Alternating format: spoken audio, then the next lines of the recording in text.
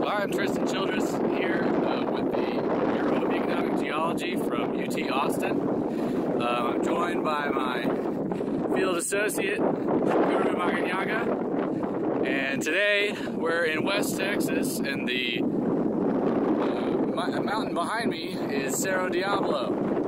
And we are out here in this valley and on the side of this mountain today, searching for critical minerals and rare earth elements in these rocks. And so we're taking lots of samples. We're looking for structures, we're looking for veins.